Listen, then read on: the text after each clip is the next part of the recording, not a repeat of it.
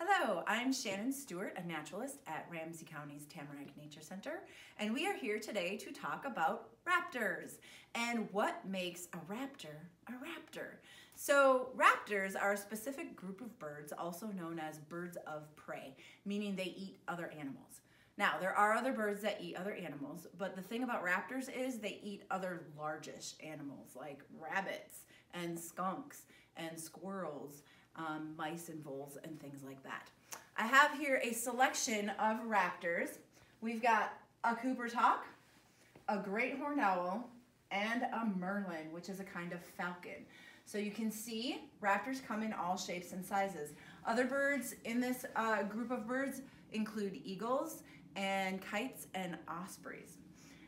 But there is something that they share in common that make them raptors.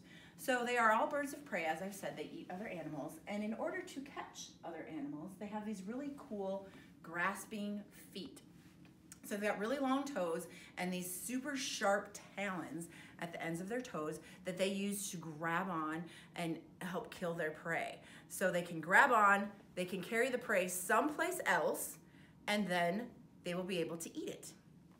All right, so very cool grasping feet.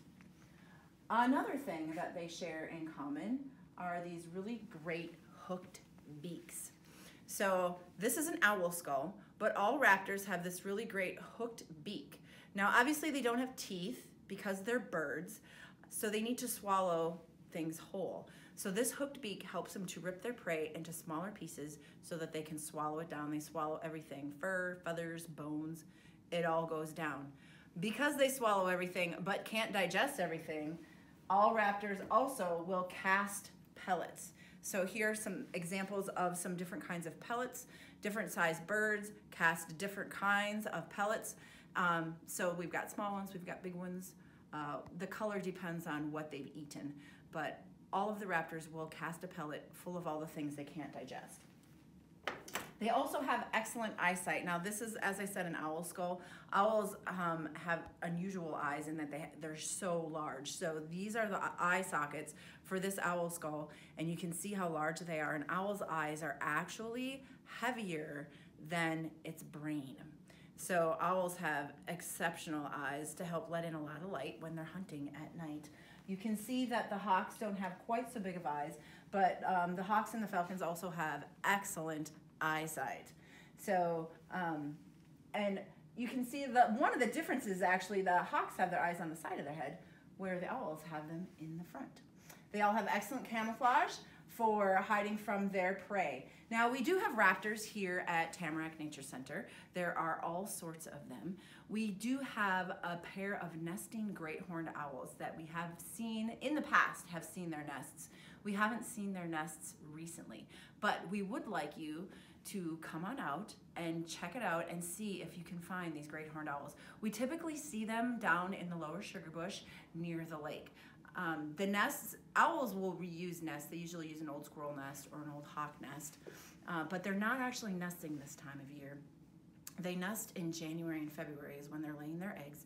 And now here we are into April, and a lot of the chicks are actually fledging now and learning to hunt and survive on their own. So it's unlikely that you will see them nesting, but you should be able to find where they've been. You might be able to find a roosting tree. What happens is they'll hunt at night, and then they'll come back and roost during the day at the top of a tall tree, like a tall oak tree maybe.